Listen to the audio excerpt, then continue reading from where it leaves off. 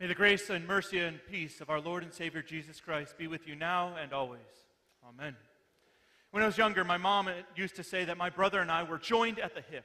Obviously, she wasn't speaking literally, but we were inseparable. We would eat together, we would sleep in the same room together, we would play together, we would get into trouble together. We did everything together. But we weren't quite as inseparable as Chan and N Bunker. You may not know their names unless you've done a little bit of research into conjoined twins, but Chan and N Bunker were, from the 1800s, part of the P.T. Barnum circus. They were conjoined twins. They were joined at the liver and at the torso. And as it was rare in the 1800s, it's still rare today. But as inseparable as my brother and I were, we weren't nearly as inseparable as these two brothers are, or as any two brothers or sisters are who are conjoined. Well, scientists still don't know exactly how conjoined twins come about. You still hear about them, and you still hear about sometimes them living till adulthood. But speaking of that, can you imagine being conjoined to someone else? Can you imagine your entire life, every waking and every sleeping moment, being with someone? Not a moment of privacy. Husbands and wives, think about it for just a minute. Can you imagine spending every waking and every sleeping moment with your spouse? Well, I can't. How about parents with you and your children? Can you imagine spending every moment of every day with your children, or children with your parents? No, we'd have a lot more probably fatalities, wouldn't we? No, we can't hardly imagine that, can we? We can't hardly imagine constantly spending every moment with someone else, constantly being in the same presence. We can't imagine it because we've grown up pretty independent, haven't we? Self-sufficient. We like to live on our own. We like to do things on our own. We like to be independent. We like to be a people who don't ask for help. Think about it. Even for those of you who need help today, you still have things that you grasp for independence for, things that you don't want to have taken away from you. I know for one thing, it's hard when you lose your driver's license, when you're no longer able to drive. You feel like you've lost some of your independence. And I'm sure as you think about your own life, you know there's places where you've lost some of the independence you once had. It's part of growing up, part of getting older, isn't it? But that's hard for us. And it's especially hard to think about losing our independence or not having any independence when it comes to the promise of salvation. So often, we as Christians, so often we as people, we don't want to be dependent. We want to be independent. We want to be able to do things on our own. And so when we look at faith, when we look at the promise of salvation, we struggle with that, even as Christians all of our lives. We want there to be something we can do. We want to be able to make a decision or accept Christ. We want to be able to decide for him. But the truth is, we can't choose Christ because he chose us. We can't choose Christ because we were dead in our trespasses when he chose us. It was only by the power of his Holy Spirit coming into our hearts that we could have faith. Paul writes in Romans chapter 3, probably a very familiar verse for most of you, there is no difference, for all have sinned and fall short of the glory of God, and are justified freely by his grace through the redemption that came by Christ Jesus. What a promise we have. What a promise we have that it was a free gift from God. Not something that we chose or decided for. But that's where the struggle comes in, isn't it? Because we want to have some kind of involvement. We want to have some kind of part in it. We want to take hold of it. But his Spirit has given it to us. And oh, what a wonderful thing that is. Oh, what a wonderful promise that we have. Because God has given it to us despite who we are. Despite who we've been, despite where we are going. God is not blind to our sinfulness. He's not blind to the fact that we continue to sin. But he still gives us that promise of salvation. And that is what unites the church. When we look at Ephesians 4, I encourage you to open up your bulletins to that. Because Ephesians 4, Paul talks about this. Not as people who are simply thrown together, but as a body. A body united in Christ. A body united by common faith. And when we talk about this as the invisible church. Dr. C.F.W. Walther, who was the first president of the Lutheran Church Missouri Synod, he made a distinction between the visible church and the invisible church. Things that we know and we realize, but maybe the language we don't always use. When he speaks about the visible church, he's talking about our congregation. Grace Lutheran Church, or St. Mary's Catholic Church, Valley Baptist Church, First Church of the Nazarene, United Methodist Church, and so on. And in the visible church, there are both believers and non-believers. On a Sunday morning, on any day of the week, when believers come together, we don't know if it's all believers or if there are unbelievers present. We don't know that because we don't judge the heart. And this is what we mean when we say the visible church. But we are all part of the invisible church. Those who believe are part of God's invisible church, united together in the body of Christ. And the invisible church, it refers to every tribe, every nation, every tongue of Christian people. It refers to people who speak different language than us, who have different color skin than us. It refers to people who have different ancestries than us, people who have different ways of life than us. When we talk about the invisible church, it won't even fit in the largest building on earth, because God's invisible church stretches from one corner of the globe to the other. However, when we talk about this invisible church, there we go. When we talk about this church united by the body of Christ, there are signs of it in the world. Walther writes in his fifth thesis, although the true church, in the proper sense of the term, is invisible as to its essence, yet its presence is perceivable, its marks being pure, the pure teaching of the Word of God and the administration of the holy sacraments, in accordance with their institution by Christ. We have signs of the church among us. We have signs of the church everywhere we go. The church is not, even though it is invisible, we as believers, we bring the church to the people who are outside. We bring the church to the people who are blind to see. As we live out our promise, as we live out our faith, we bring the church of God to the people who are lost and dying. And this is a big task.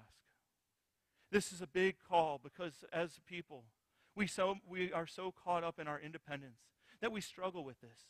As people, we are so caught up in doing it on our own that we focus on our numbers, on what our church is doing, instead of seeing that church is not just one visible building, but stretches across denominational lines.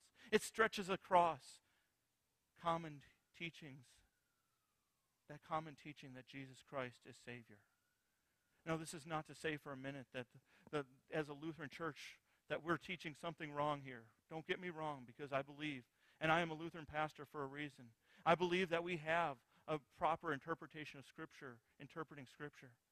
But we as the people of God, we are also called to share the gospel. We as the people of God are not bound up in one building and one denomination, but we as the people of God stretch across around the world and across these buildings.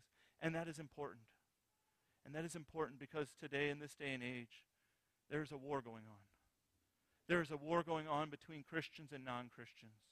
And we don't like to talk about it this way because we preach a message of tolerance. We don't like to talk about it this way because of the fact that when we say tolerance and we say we have to talk about intolerance, but there's a war going on. There's a war going on that Satan is leading against the church. We don't have enemies in the world, but as Paul talks about just a little later in Ephesians 6, we have one enemy, and that is Satan. But we as a church, we need to get out from behind the church walls. We need to get out from behind our quarrels and our squabbles, the small things that are, well, I'm going to say it, are petty. The small things that lead us to look inside instead of outside. We as the people of God, we are called to proclaim the message. We as the people of God are called to be the body of Christ, dependent on one another. Whether we're a mini church or a mega church, whether we're a rural church or an urban church, whether we are churches of all one denomination or churches of one community, we are called together to be that body of Christ, to preach that message to people lost and dying, to preach that message to people who have lost their faith, to preach that message to people who have never heard that faith. We have been called together to make sacrifices in our own lives so that others might hear the gospel. But this is hard for us as people because we don't like to sacrifice. We get caught up in ourselves and we get caught up in what we want. Our pride gets in our way. Our self-sufficiency gets in our way. And instead of being a people going out sharing the gospel, we're a people caught up in ourselves. Paul starts off our epistle today with some simple words. Be completely humble and gentle. Be patient, bearing with one another in love. That's hard though, isn't it? To be completely humble and to be completely gentle, to bear with one another in love. Because that means that we do sacrifice. That means that we do admit that sometimes we are wrong. That means that when we look at other people and we see their faults and errors, that sometimes we will have to correct those things, that we do have to correct those things. But we have to do so speaking the truth in love.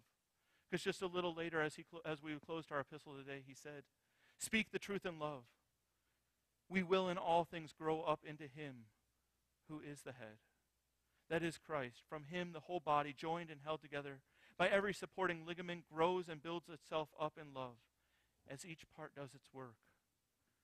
See, when we look outside ourselves, we see that we don't have to do it all ourselves, because that is an overwhelming task. When we look at the war, when we look at the battlefront, if we try to take it on ourselves, we're going to lose. Don't get me wrong, the power of God is powerful and it is all powerful. But he is also uniting us together to work together. He is also calling us to work together. And he is empowering us and strengthening us. But when we are quibbling and we are focusing on our own quarrels, we're not turning to the cross, are we? We're not turning to the power of God, are we? We're turning to our human nature. See, God isn't about making one church grow.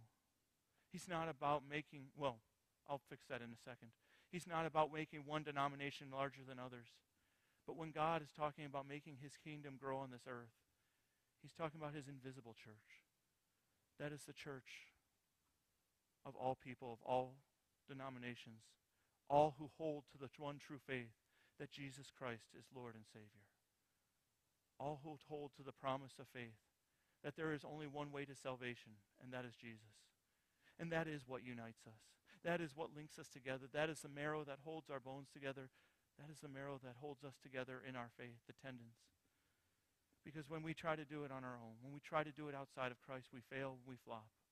Because outside of Christ, we are dead in our sins and we are dead in our trespasses. It is only by the power of Christ in our lives, by the power of his victory over death and sin on the cross, that we too may have power, that we too may be strengthened, that we too may defeat the devil in this world. And yes, we do have the power to do that. Yes, through the power of Christ living in each one of us, we do have the power to defeat sin, death, and the devil. We too, working together, have that power. So often it seems overwhelming because we hear about the continued movements against the church. We continue about hearing about people who not only turn their back on the church, but are completely rejecting Christ. So often we hear about people who grew up in the church, but decided that they didn't need the church, didn't need Christ any longer. Well, our God has a different message. Our God has a message of power and a message of hope. Our God has a message. And that message is one of salvation. That message is, I forgive you. I forgive you no matter where you are, no matter what you've done. I forgive you no matter how far you have strayed from the faith. I forgive you and I call you back. Because our God, he looks beyond the physical world. He looks beyond the visible church. He looks into our hearts. And together he calls us to preach and proclaim his word. Notice Paul didn't say there was one task. But as he went through, there are preachers and there are teachers, there are theologians, there are doctors of the faith, there are lay people. People who are sharing their faith in the communities they are in right now. That is who God has called us to be. That is who God has united us together to be. Not a people who are independent, but a people who are conjoined to him in heart and faith. That we may look beyond these church walls. That we may see a people not for who we think they are, but how God sees them. A people who are in need of that hope. A people who are in need of that forgiveness. A people who we were at one time. Because each of us were separated from Christ. Each of us at one time were separated from salvation. Until the Holy Spirit changed our hearts. Until the Holy Spirit called us and made us his own. And that is the message we have to proclaim. That is the message that we go forth under the banner of. That is the message that we as a church, invisible church on earth, proclaim to the world. And that is the message that will not fail. That is the message of hope, and that is the message that one day we'll be with our Lord forever. Amen. Please pray with me. Gracious God, we give thanks to you for your holy word. We give thanks to you that you have come and you have called us, that you have broken down the independence we have in this life, and that you have made us dependent on you. But Lord, let us not see that as a weakness, but let us see that as the strength that it is. Lord, help us to depend on you in all that we say and do. Help us to depend on you because we know that only through you can take the dead and make it alive. Only through you can defeat sin and death in our lives. Only through you do we have the power to proclaim that message to the world. Lord, we pray that you would lead us and direct us. We pray that you would strengthen us, that you would support us. We pray that we would always look to you with the hope and the assurance that you have defeated death and that one day we will rise with you on the last day. Until that day comes, Lord, may your peace be with us. May it bind us together, and may your strength support us. This we pray in Jesus' name. Amen.